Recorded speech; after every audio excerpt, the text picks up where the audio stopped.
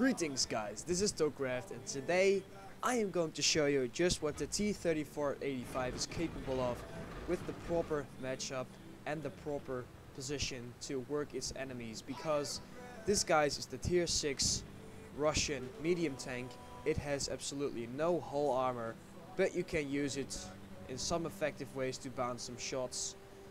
It has the same hull as the T-34, the previous tank. It has pretty good turret actually. It's not really well armored, but as you can see, the angle of the armor on the turret is pretty well sloped, so that makes you bounce a lot of shots. And there you can see there's the first enemy spotted. You'll see Amex, and I missed a shot. Horrible shot that was, didn't give enough lead. He comes again, I aim again, take the time, boom, headshot. Okay, so as you can see, I'm heading off to this position. Right here, I found this position on this Japanese map called Hidden Village, and this is a really strong position. You can work the enemies in front of you who are going to try to proceed through this heavy passage here. You can work the guys over who are trying to engage your base from the city. So this position has a lot of opportunities. But guys, as you can see, this gun is typical Russian. Long aim time, pretty bad accuracy, but this gun is pretty okay. Yeah, there we go. Didn't quite go where I aimed it, but at least the gun was fully aimed, but it still didn't quite go where I aimed it. But as you can see, I'm just trying to work these guys over. There's not many enemies spotted, but I have to be careful though, because there can be a lot of enemies spotted in the back there. And that's why I don't try to side scrape. If I side scrape and get shot at, I'm never be on time back into cover. So that's why I'm just going around the corner like this.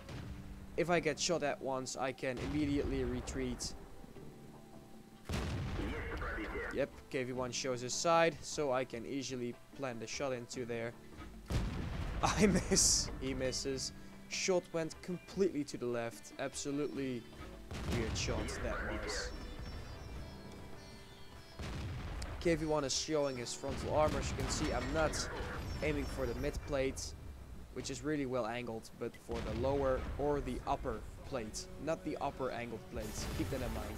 As you can see, Cromwell is advancing through the middle. I can work this guy over easily, so there you go, I take the kill. You saw it is a very strong position. You can get your get your enemies from almost every angle, and you are also safe from artillery fire as long as you stay behind this big rock mountain kind of thing. So it is 6-7 at the moment. There's still enemies back there on this ridge. There's 2 heavy tanks here on the heavy passage, and a lot of tanks are still in the city and haven't been spotted yet. Trying to take a shot at the Churchill 7, which is never going to penetrate in that angle. Not even the frontal plates. Okay, now I have an opportunity to penetrate him. He shows his side armor, but that is a really weird bounce. And I only wanted to take one shot because I saw that there was a Panzer IV advancing from the middle. So I took the risk, take one shot, then immediately turn your attention towards the rest. And the Excelsior shooting high explosive. But of course you have to shoot high explosive on this tank. And he gets punished for it really bad. Panzer IV comes in. Nice shot. Oh, RNG, you're so silly. Thank you. 4 kills, 1100 damage, 9-9. Pretty good game so far, but oh god, there comes the Panzer IV-H. But he wasn't smart enough. No idea what that guy was thinking. Absolutely no idea.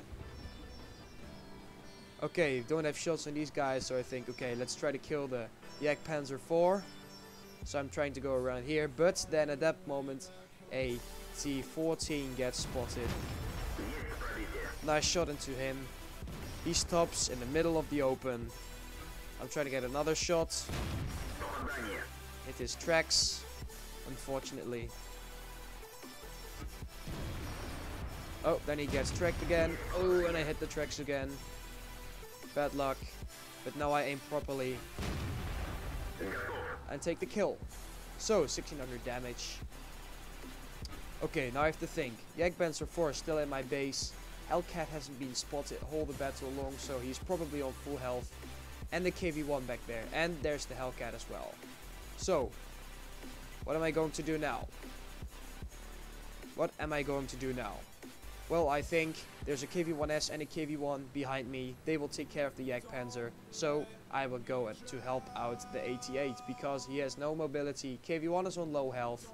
And they have to fight against a Hellcat and another KV-1. So, I'm going to help these guys out. But they seem to have the problem under control because they have almost killed both of those tanks. Pretty impressive. Well done to them. So I come in.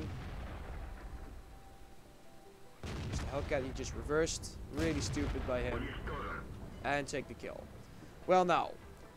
There's one Jagdpanzer left. Don't have a choice. And he just killed our KV-1S. So I do have to be careful. So he certainly knows what he's doing. He doesn't have the best stats for his amount of battles played, but he has 3 kills, so he certainly know what he's doing. So I tell my team, should be up in the chat any moment. Any moment now. There you go. One help me, others go cap.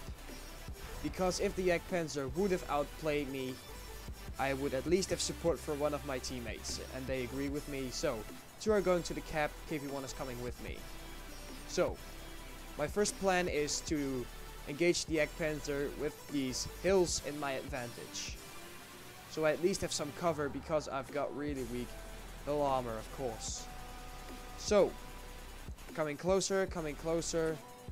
Not yet, I've been spotted. There you go, he's been spotted. Boom, headshot. GG, 8 kills, another Ridley Walters. But guys, here you can see the real pain in the ass for me. After this battle, this was only a first class medal, and that tells you how good people are playing this tank. Absolutely insane. I did 1800 damage. I destroyed 8 enemy vehicles. What do you have to do more?